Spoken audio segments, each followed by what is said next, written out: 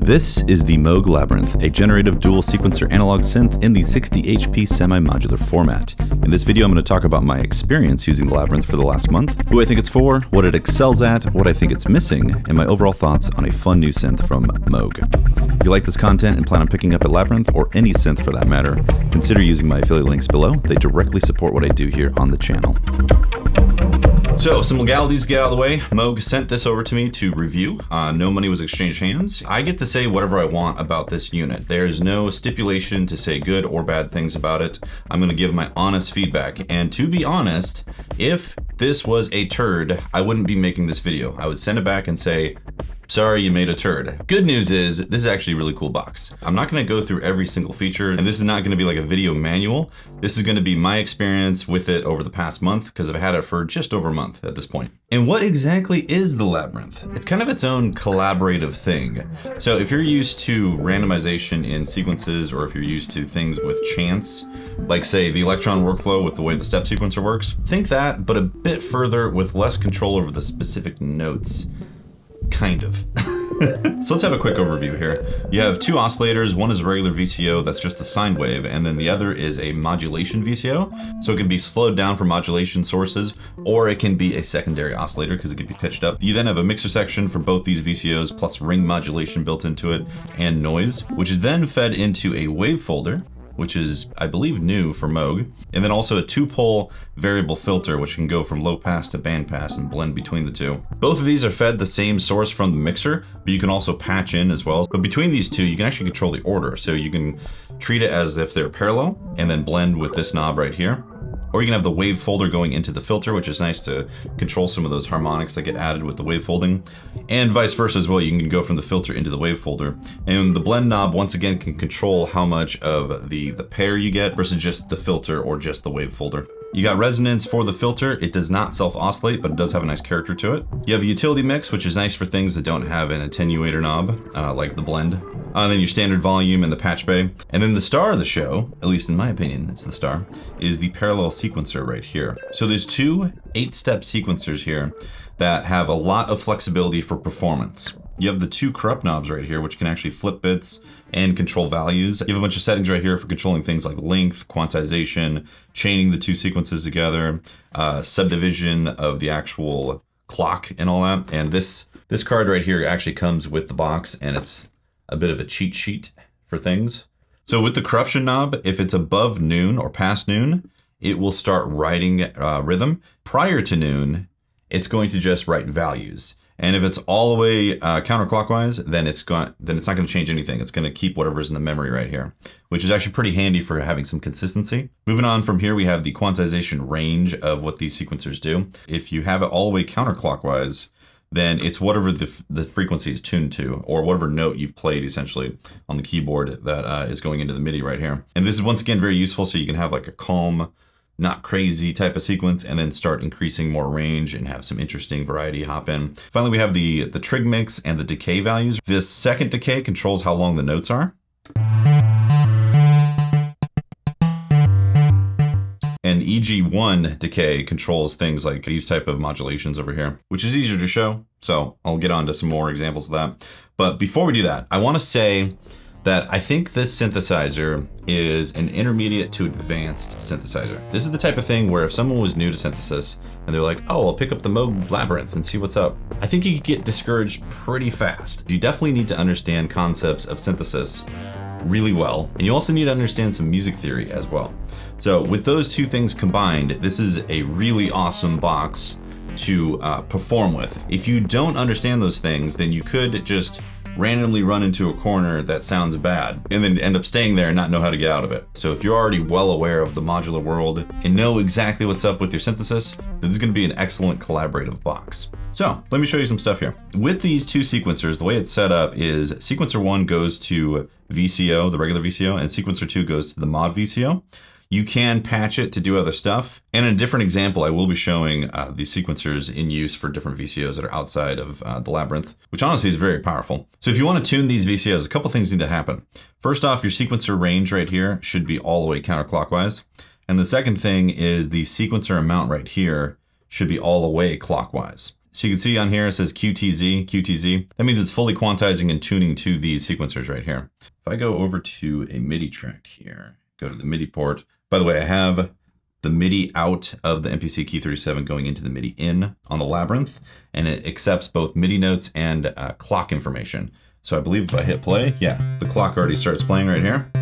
So that is a good thing to keep in mind right there if you want to clock this to other systems. You can use the clock 1 and 2 right here to clock these two sequencers separately, separate speeds and all that. But back to the MIDI stuff right here. If I play the key,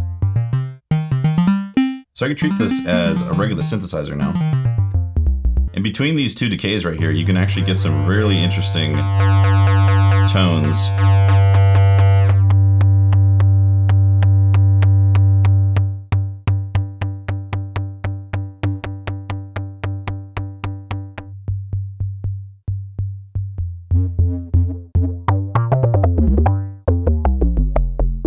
Okay, I was going to tune this. I'm getting a little distracted here.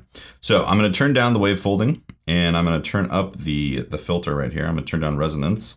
I'm also going to increase EG2 decay, so I get a nice note that rings out. So if I hit C, you can see where it's at right now.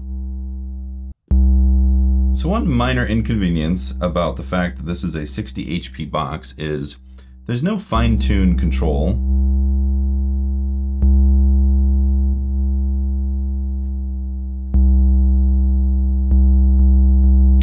So you kind of have to have super sensitive fingers to be able to tune exactly. By the way, in the mixer, anything beyond noon is going to overdrive.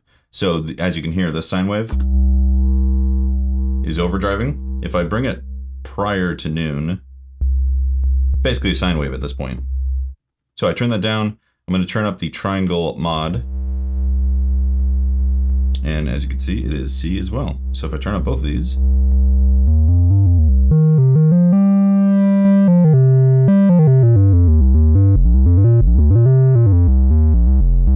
so that's how you tune it right there.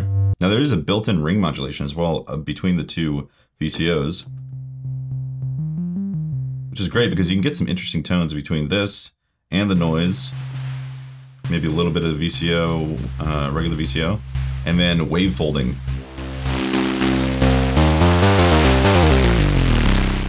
Already sounds awesome.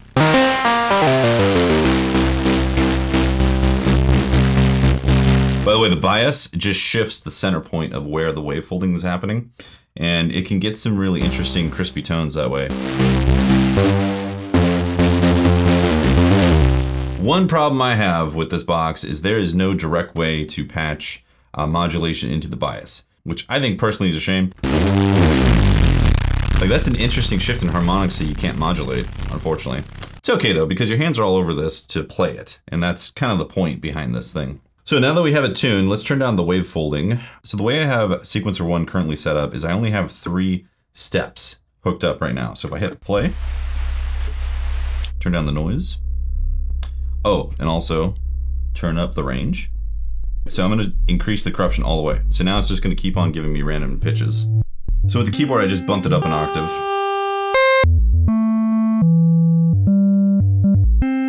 Increase the tempo. So what's interesting about the corruptions, you can get various amounts of randomness. And as you can hear, some of this stuff is like, okay, yeah. And then suddenly some things can pop in that are interesting. So for instance, I can roll this corruption all the way back, and then I just have these notes repeating right here. And then I can control the sequencer range. Let's take the decay back, which I think is pretty interesting. So for what I've found, having 3 steps and then having this corruption kick off has been interesting. Or I think has provided the most interesting type of randomness for myself. What's not active right now is this sequence 2, because it's going to mod VCO, which I have down in the mix. So if I start bringing this in, and again, the CV range is all the way down, so it's not going to give anything interesting. It's just going to provide the C note. But then if I start increasing it,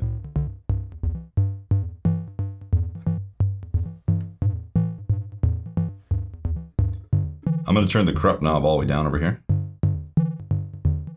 If I start wave folding, bias.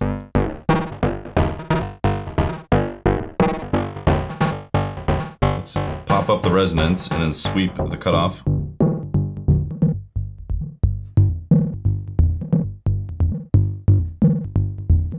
I think we already have something interesting here. And this is dry, obviously, there's no effects on there. If I were to throw some sort of delay,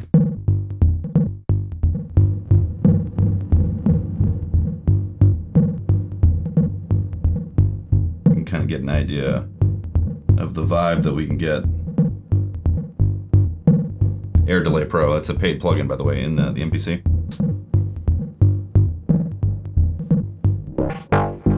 So this is what I think this box really excels at. Suddenly I'm performing with this sequence right here. And when I'm sick of it, or if I want something else, I throw in some more corruption. And then bring the corruption knob back down on sequence 1. Bring it back up.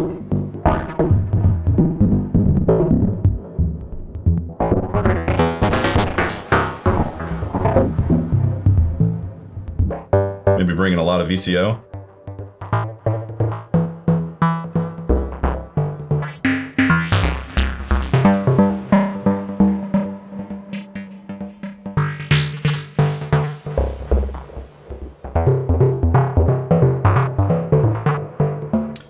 I think that's interesting personally. I think it's a really fascinating way to perform and have like a collaborative experience with the box that honestly could pair really well with like a straight up basic sequence or something. You know, like if you have a regular bass line going on and just like some techno drums or something, like you can get some interesting stuff just right away with something like this. In fact, let's throw in some sort of kick in here. I'm gonna go over to a kit that I made, Syntactical Expression. It's on the website if you want to pick it up. It's basically electron syntact samples put into MPC kits.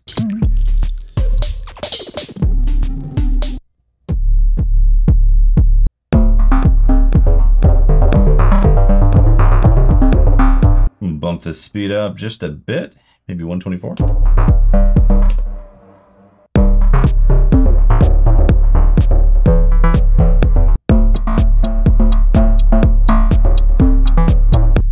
Tune this kick real quick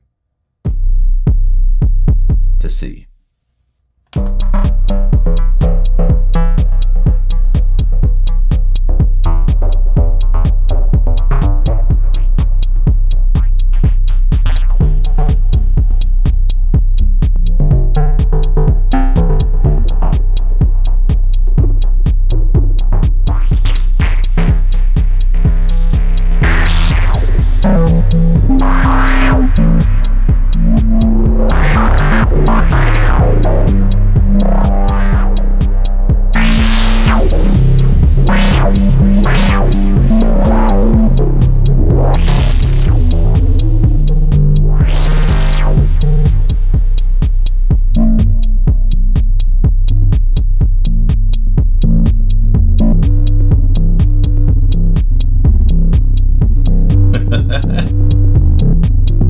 That's tight.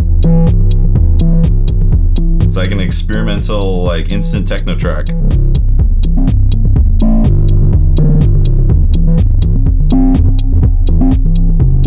So one thing that I have not talked about at all is the scale quantization type of stuff.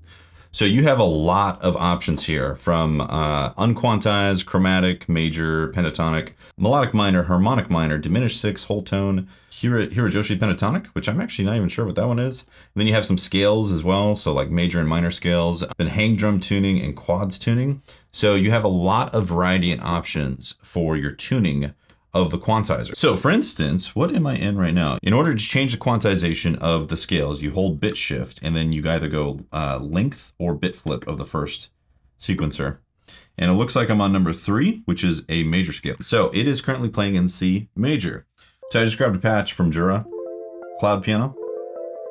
So technically this should be in key.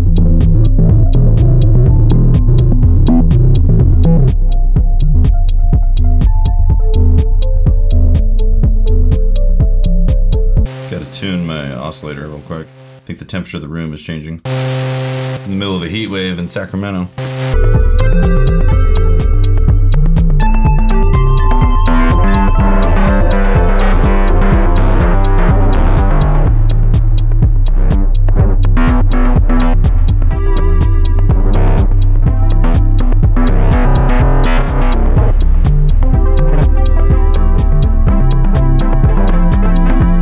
So you notice I'm kind of playing in A minor essentially, because C major is A minor. If you want to lock your notes specifically to a minor scale, natural minor, inside the Labyrinth, you basically have to go to the relative major on here. So let's say I want to do C minor on here.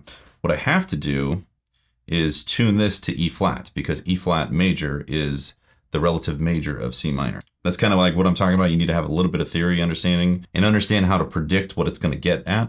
So if I go E flat on here now,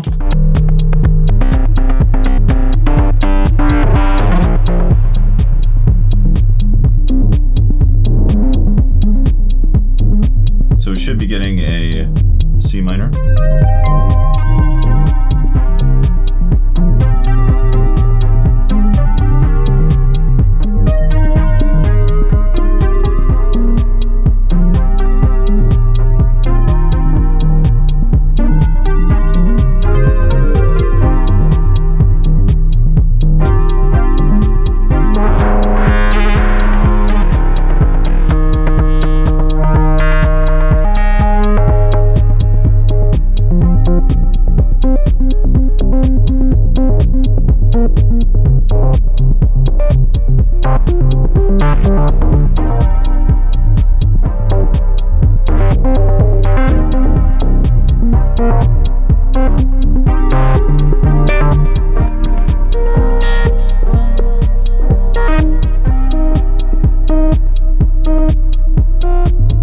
Collaborative, right?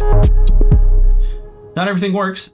And that's kind of the idea behind things that are generative, is you kind of get stuff that you go, oh, it wouldn't necessarily have gone that way, but it went that way, and now we're in this place that's feeling that way. It's an interesting way of working. Throughout the month of using this guy, I've really enjoyed where it's taking me to places, and I haven't been able to technically replicate where I was a few minutes ago in a spot to get back to it. Whatever you're getting right now is usually not going to come back. It's not going to come back because it's like random. So if this corruption knob is up at all, it's going to start rewriting things.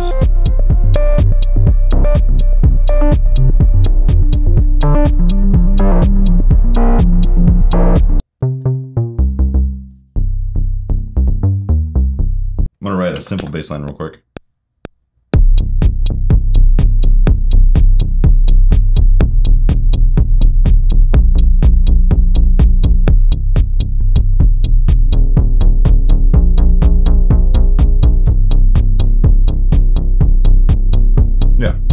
So,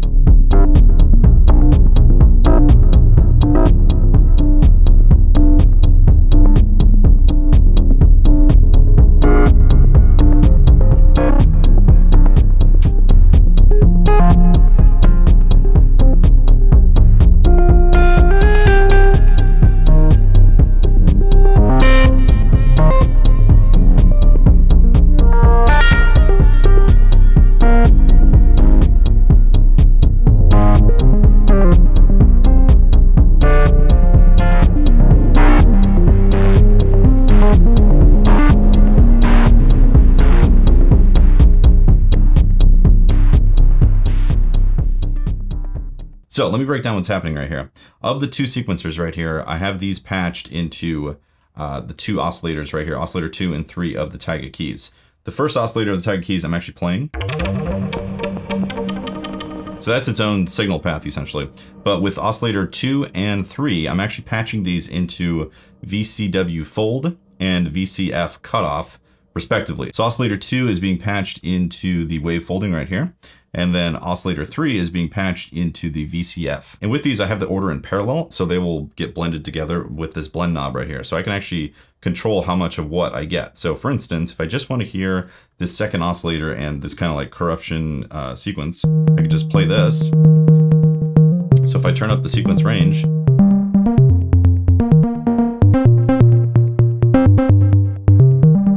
then I can start messing with the shape knob.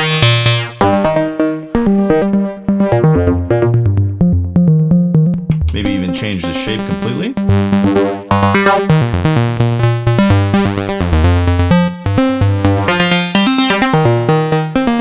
Let's go back to sine wave here. And then I can use the wave folding as well.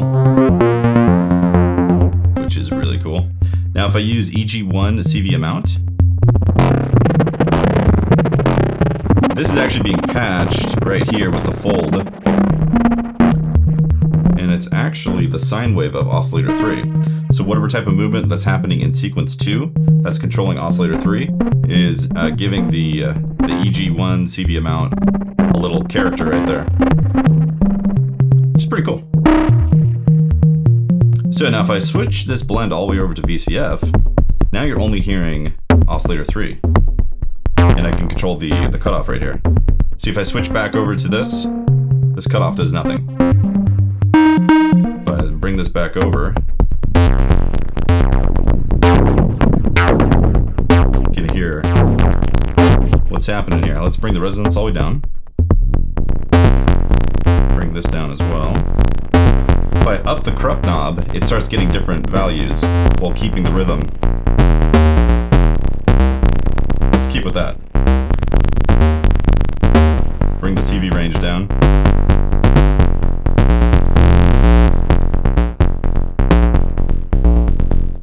So if I slightly blend these,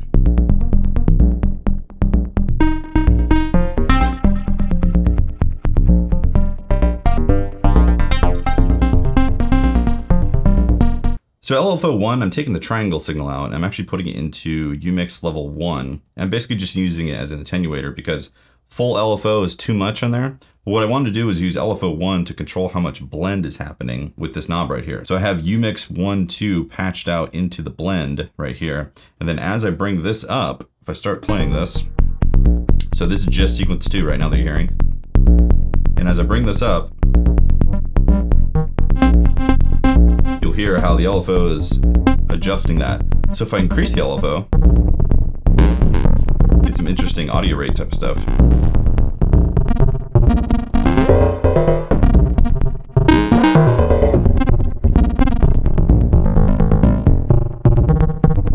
LFO1 is also controlling oscillator 2 as well, so this melody, if I increase this, so getting a variety of complexity with it.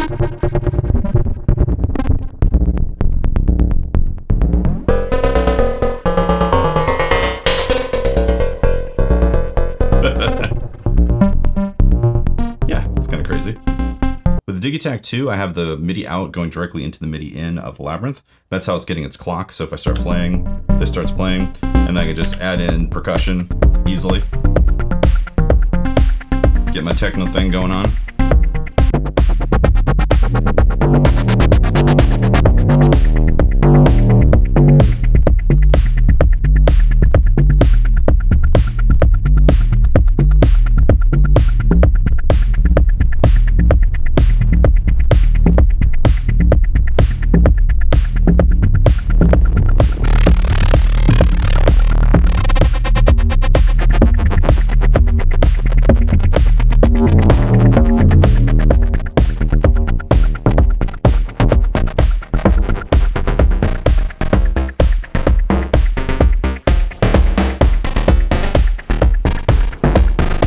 So if you're the type of person that likes generative, explorative type of things, I think this is a no-brainer, assuming you understand the synthesis and the key music theory behind the stuff to make it work. Because again, you can get into some places that are just like what's happening with the box really fast with this if you don't understand a lot of the principles that are going into it. With that said, let's talk about some cons or some limitations specifically. So even though you have a nice patch bay over here and everything's relatively well laid out, there's things that you can't do with it. Like for instance, if you want to patch something into this mixer, you can't. You can only patch out of the mixer, or you can only have the mixer output patched into something else. I had mentioned no fine-tune points for the VCOs. It bugs me, honestly. But again, there's only so much space in a 60 HP type of box that you can do. The lack of a modulation patch point for the bias also is a real bummer. I think there's a lot of character in there that's kind of missing, not being able to patch like a really fast modulation type of thing in there. Another thing that you can't patch into is the CV range. And this is another thing I think would have been really nice from a generative point of view. You have to specifically control the CV ranges with your hands at all times if you want to do any kind of adjustments on there. And honestly, over time, since there's going to be so much performance with these knobs, I wonder how durable these knobs are going to be in the long run. I don't own any of the previous Moog gear that's like the Mother 32 or the DFAM, so I can't give you any kind of perspective on that. They're probably fine. Same thing with the corruption. You can't patch into these, but I don't think I mind this as much because I probably would want to be more specific with the corruption type of stuff. And also you can patch in bit flips as well. So you can actually have a really large setup that is patching in bit flips to control the generation on here. Personally, I haven't done that yet, so I can't speak to how useful that is. I could see that being an interesting option, but I also am not sure how useful that would be for musical type of sounding things. It'd probably be really interesting for like percussion. One thing I haven't really talked about is a chain sequence. So you can chain sequence 1 into sequence 2 and they'll both run. And there was some things I thought you could be able to do with it that you can't. Let me explain. So what this will do is make it so as it plays, you can see it literally chains together, as you would expect, obviously. And what happens is both sequence 1 CV range and sequence 2 CV range are treated separately, even though they have both sequences going into them. So this presents some interesting options here. So you can actually have like a 16-step sequence 2 range be really minimal, like only like a couple notes that are wiggling that are going to the mod VCO. And then you could have sequence 1 range that has both the sequence 1 and sequence 2 16 steps stacked together, have the full CV range on there.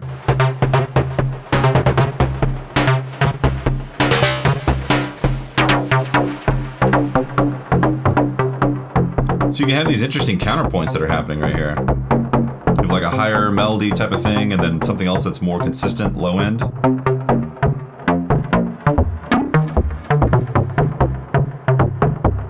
And this is what I mean. I like performing with this. So one thing that I thought was going to be possible that is not possible with this chained sequencer type of stuff is you can't have sequence 1 CV range connected with sequence 2 CV range changes. That sounds confusing, so let me explain. So you can't have steps 1, 2, 3 of sequence 1 be a certain amount of CV range, and then steps 1 through 8 right here be CV range of like 0, essentially. You can't chain it like that. Sequence 1 CV range is always going to be its own separate thing, and sequence 2 CV range is going to be its own separate thing. So what's not possible is to have, say, step 1 and 3 of sequence 1 be locked to one note, and then have, say, steps 1 through 5 of sequence 2 be random and jumping around. That's not possible because the CV ranges are separated from each other. And honestly, it's probably for the better because that way you get some more interesting counterpoint type of tones and all that. What I thought was going to be possible with the method that I was talking about is to make a bassline generator where you have 2 notes that are consistent, that are always like the root note, and then the second sequence takes over for some interesting melodic changes. But that's not possible. And honestly, as a bassline generator, you're probably going to want to have something consistent like in an MPC or another sequencer that can be a bit more solid, more predictable, and then let the Labyrinth do more generative, interesting counterpoint type of melodies. It's like adding interesting details randomly to it. Let's talk about manufacturing. So as we know, In Music purchased Moog. It is no longer an employee-owned company. And from what I was told, their 60 HP devices have always been manufactured in Taiwan, but now the difference is they're being assembled there as well. Also, I believe they stopped printing manuals. Again, I haven't purchased a previous Mother 32 or a DFAM yet, so I didn't get to see what comes in those boxes, but there is no manual inside of the Labyrinth. You gotta look online for stuff like that. I obviously got a little cue card here for a cheat sheet, and I did get some cables as well, but these cables are not marked as Moog anymore. With the Matriarch, I got some cables that were specifically Moog branded. Right here, it says Moog on the side. The new ones do not. These are generic branded patch cables. Does that matter to you? Does it kill your interest in the Labyrinth? Let me know in the comments. In terms of build quality, it seems solid. These 2 knobs right here were a little stiff initially when I first opened up the box, but over time they've loosened up, so I don't think that's an issue, and maybe that was the case with other made in Asheville versions of Moog products. And honestly, the Labyrinth as a collaborative generative tool really is awesome. I personally think it hits the mark. And the way the layout is set up for tweaking and performance, I think is really smart. I like the fact that the VCOs are off to the side because if you set those for tuning, you don't want to bump them, obviously. And so having the main stuff to manipulate sound is good to have over here. There's a ton of things to explore here, and I obviously haven't tested everything out. I did patch it in with some bigger modular type of stuff, and it plays really nice. Also has like a synth voice. I think it is actually really interesting sounding.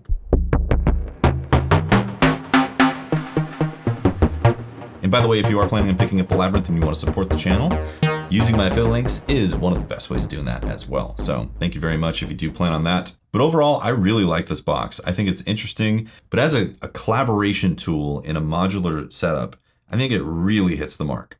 You kind of just have to get your hands on it and try it and see for yourself if it speaks to you in that way. It's definitely not going to be for everyone, but if you are into that generative side of things and want to run into like happy accidents, this could be the box for you. That's it. That's the video. Thanks so much for watching. I really appreciate you making it to the end. And yeah, I'll see you next time for another one. Peace.